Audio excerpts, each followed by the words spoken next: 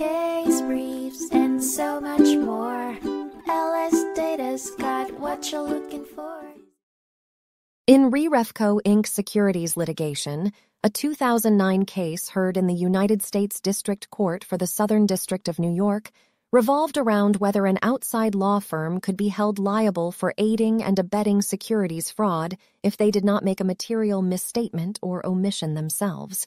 Refco Inc. and its affiliated companies faced a putative class action lawsuit for securities fraud, with plaintiffs accusing the company's outside counsel, Mayer Brown defendants, of aiding and abetting the fraud.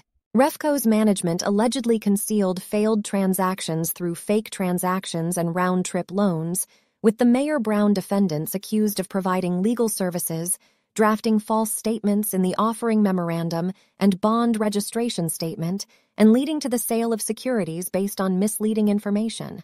However, the court eventually granted motions to dismiss, as private action could not be taken against those who simply contribute to fraud carried out by others. Ultimately, the court held that plaintiffs failed to provide sufficient evidence against Mayer Brown defendants for aiding and abetting securities fraud.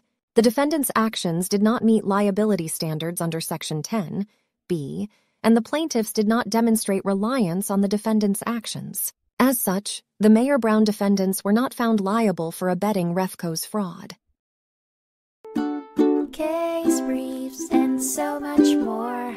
LSData's got what you're looking for. Visit lsd.law, elevate your mind. Leave the stress of class.